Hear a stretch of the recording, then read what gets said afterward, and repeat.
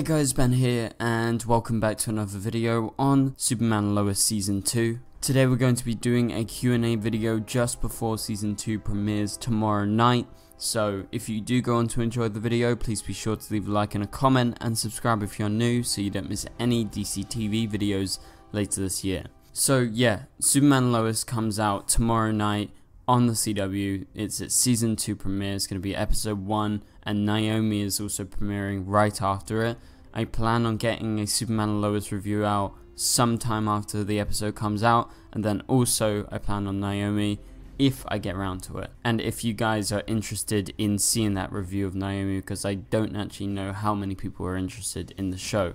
But I'm really looking forward to specifically Superman and Lois Season 2 because Season 1 was great, and I'm looking forward to seeing how they go around Season 2 and continuing what we had. And you know, there is a Supergirl crossover happening in terms of one specific character showing up. I've got a feeling she may show up in episode 1. We're gonna have to wait and see when that does happen. But Lucy Lane is showing up from Supergirl on Superman and Lois this season, which is very exciting. And so this is a Q&A video, so you guys have sent in your questions. I just wanted to get, you know, one more video out before the season premieres to answer some of your burning questions before it comes out. So the first question comes from Annie on YouTube, who writes, how powered do you think Jordan will be in Superman and Lois Season 2? So we've talked about this for a while, but Jordan in Season 1, the whole storyline with him getting powers was about him kind of adjusting to being someone completely different and being powered, as Annie says. And although he isn't in control of his powers as good as Superman or Supergirl or anything, he's eventually going to get to that point, and the next logical step would definitely be to make him an actual superhero and give him a suit, and he gets a name and everything like all the other superheroes. So definitely, like, one season is a long time to wait to build up someone as a hero, and obviously he's younger, so he kind of have that excuse of why it's taken a while, and you know, he went through a lot last season. But I do think in Season 2, yes, Jordan is going to be powered and probably more powerful than ever as he continues to learn his powers. And I do think at some point this season he should get a superhero costume and officially be known as Superboy. However, I don't know, and I haven't been told if that's going to happen. That's just kind of my presumption. Okay, so let's move on to the next question. This comes from Grape Lever on YouTube, who asks, do you believe John will gain powers this season, or at least a hint? So John, in terms of Jonathan, I do think eventually he's going to get powers because at the end of the day, he is an alien, he is part alien, so he literally has Kryptonian DNA inside of him, so that power is there. And at some point it's going to come out. I think right now it's just dormant, and obviously in terms of storytelling they're focusing more on Jordan. But I do think with a new season ahead of us, it will make sense to start teasing some changes in Jonathan and maybe him eventually getting powers down the line. I'm not sure if it's going to happen this season, but yeah, we'll definitely get some hints. And as far as I know, Jonathan's story is going to still be pretty much the same in terms of what they've teased so far. But he's obviously going to have lots of different things going on, and we're going to find that out as the episodes go by. Okay, so the next question comes from Ambrose on YouTube, who asks, do you think Armageddon will have any ripple effects on Superman and Lois, but really you can extend it to any shows on Earth Prime because last time Barry's Flashpoint swapped babies? Yeah, that was true, that was to do with Diggle. And so in regards to Armageddon and what happened, yes, the timeline was changed because Barry caused Armageddon so that he could go back in time, and you know, that was because he ran so fast. And now the timeline has been changed and fixed as best as Barry can do it. So I do think there's going to be repercussions on the Flash. Obviously they're dealing with that in the next episode, which is coming out in a couple of months, and it seems his changes aren't even the worst thing going on. In fact, his children from the future, Bart and Nora, have changed the timeline by time traveling around, as was mentioned in the last couple of episodes of Armageddon. So in regards to Superman and Lois, and if there's going to be any ripple effects, I don't actually think that's going to be true, because I feel like Armageddon was contained mainly to the Flash, and if we go by what Superman and Lois was like in Season 1, they are a pretty contained show. And yes, they've said they're going to cross over more and they're going to reference more of the Arrowverse and actually fit it into the Arrowverse more in season 2 and beyond.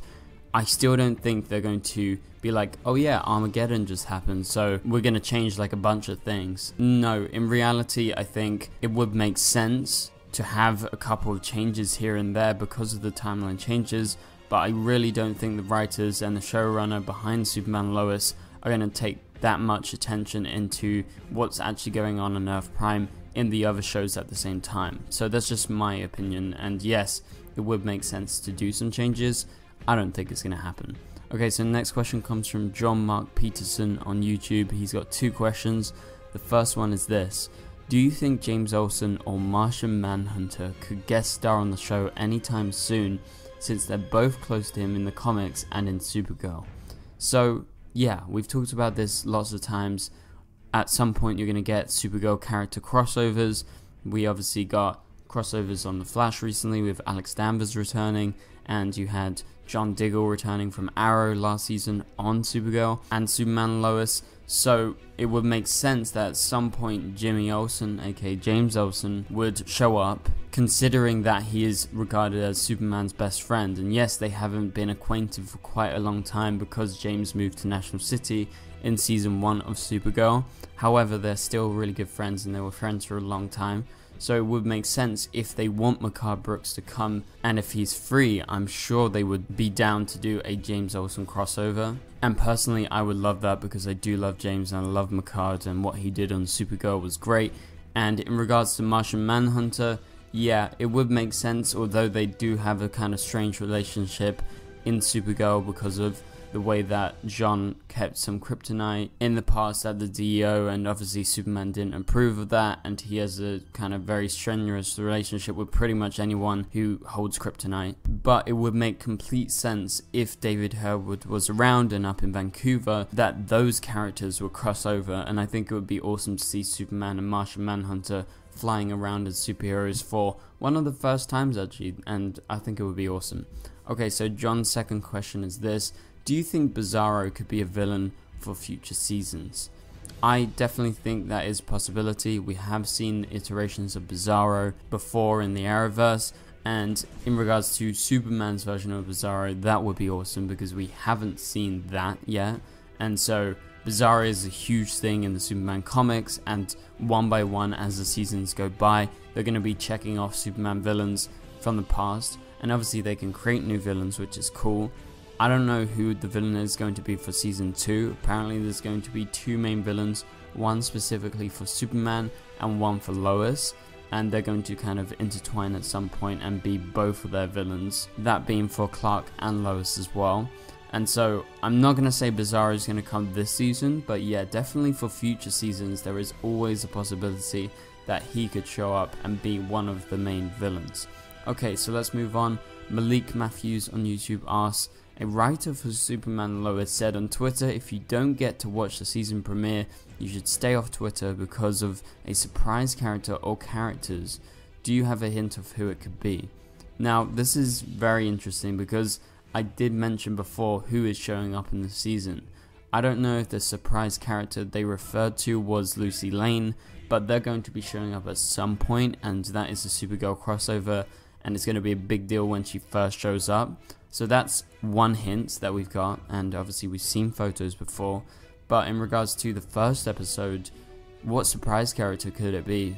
I'm not sure. I guess there's always the chance that maybe Melissa filmed a cameo and it was Supergirl. That would be the dream. However, I don't actually have any other hints apart from Lucy Lane showing up. Your guess is my best guess right now. Let's move on to the next question. This comes from GJM Rocker, who asks, do you think they will mention Kara at all this season since she revealed her identity in Supergirl? It would make sense if they referred to Kara again this season because they barely did last season. I think there was like a deleted scene where there was a photo of Kara and Clark. But as I mentioned earlier, they tried to go very much so into their own world and kept it a little bit separate from the Arrowverse, which I think was probably a good idea for season 1, but it kind of annoyed people that they didn't mention Supergirl at all and they made so many changes. So like this season, it's nice that we're getting Lucy Lane. Hopefully they mention her past with Supergirl, and so it would make 100% sense to mention Kara at some point, especially when Lucy shows up. But in regards to Kara at the end of Supergirl revealing her identity, yeah, it would make sense to refer to that. But like I said with the Armageddon stuff, I really don't think the writers behind Superman and Lois are going to pay much attention to the other events from the other shows, because they would have had to watch the show or have been fed information early on in order to refer to the events of Supergirl's final season.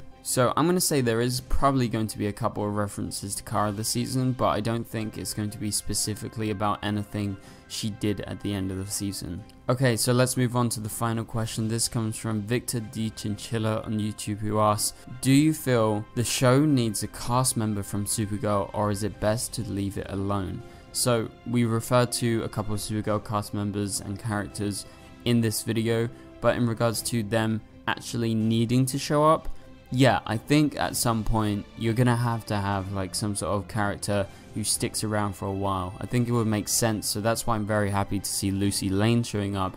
Number one, it's been a long time since we've seen her, but it does properly link everything back into the Arrowverse and back to Supergirl.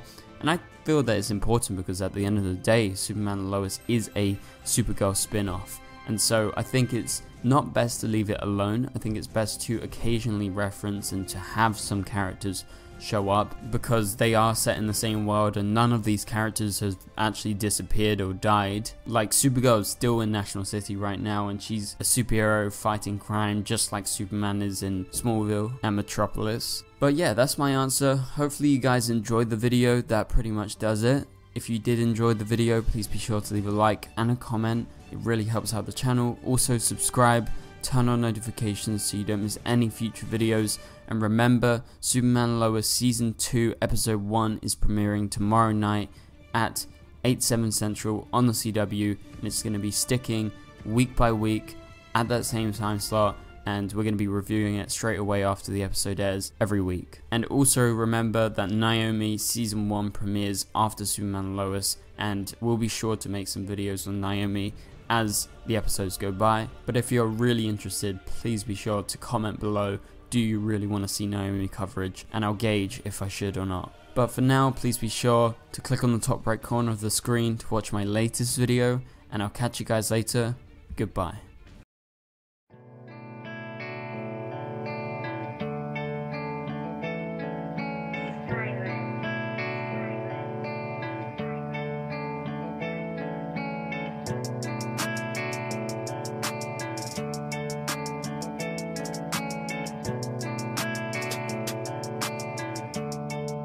I see red.